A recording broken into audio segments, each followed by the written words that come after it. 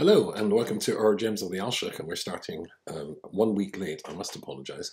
I was in Europe visiting my grandchildren and children. And notice the order of the words. Grandchildren and children. We really should start with grandchildren first, which takes us very nicely into the Alshich that I want to focus on in this belated Gems of the Alshich and Berishis.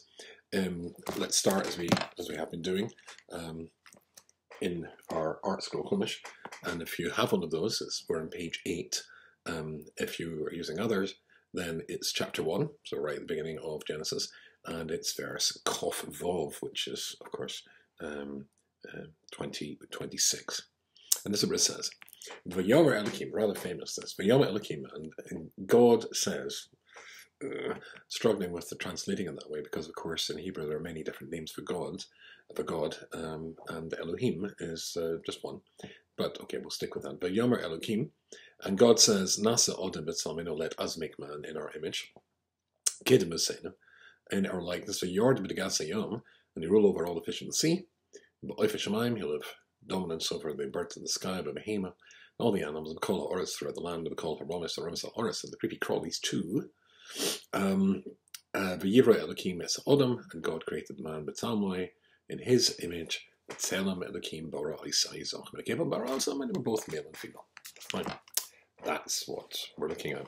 The Alshich, of course, like everybody, is perplexed and troubled by the fact that let us make man.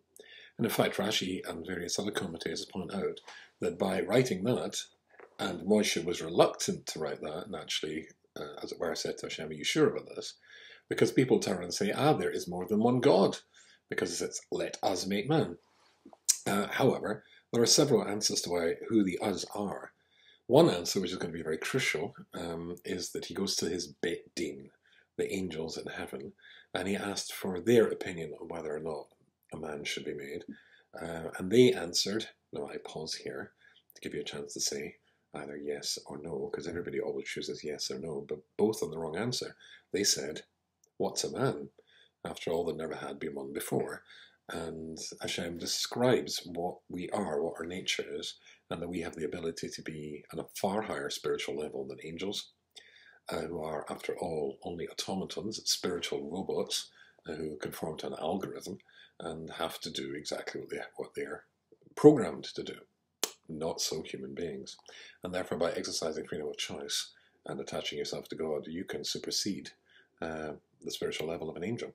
Or we could be the ultimate rebels who attack everything that HaShem tries to put in the world that was good, and even rebel against him, which we come to, of course, very shortly with the Torah of Bovel. So the angel said, what's a man? And when HaShem said what we are, they said, no, not a good idea. And HaShem overrules them anyway. That's the let us make man. One opinion. But another opinion, that's the one the Alshich says, and I think it's very, very interesting indeed, very inspirational, really. He quotes a famous medrash, and in the medrash, there's somebody called Reb Simloi. And Reb Simloi establishes a principle. Whenever there is something in the Torah, in the script of the Torah, which is contentious, and which could be used by the enemies of the Torah as a weapon, let us make man is a particularly good example, then the refutation of that implication, that sounded very wordy, to refute the implication of let us make man, that there's no one God, then the proof that the opposite of the true is right beside it, comes straight away. So that's the second posuk. So let me read that to you again. Let us make man in our image, rule over all the animals, etc. And then the next posuk, V'yibra came as Adam. V'yivra, it's in the singular. God created man. Only God created man. So there was no others, but the others he was talking to, in one opinion, was the angels. However, the Alshich says no. The ones who he says, let us make man, is Adam and Chava, Adam and Eve. He said to us in partnership, and that's why the Medrash goes on to say, there are 3 partners in the creation of a human being. Every man requires a woman, every woman requires a man in the creation of a human being, and both require the Almighty to put the spiritual component into what is a human being. God is inviting us to partner with him in the creation of human beings. After all, we educate, we bring them physically into the world, we create them, we conceive them.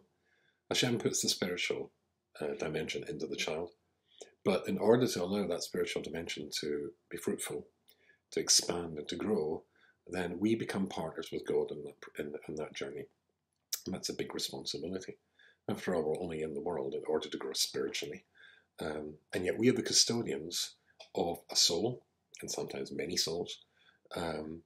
They look like us, they will be guided by us, and of course that leads on to a whole world of how does Judaism say that you should bring up your children.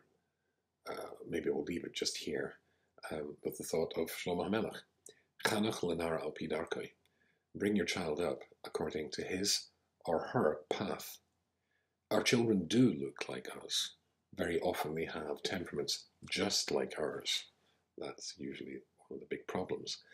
They have talents that they got from us, and interests that they get from us. As the old saying says, the apple doesn't fall far from the tree.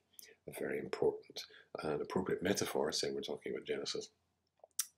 Those who know the Bible will get that joke.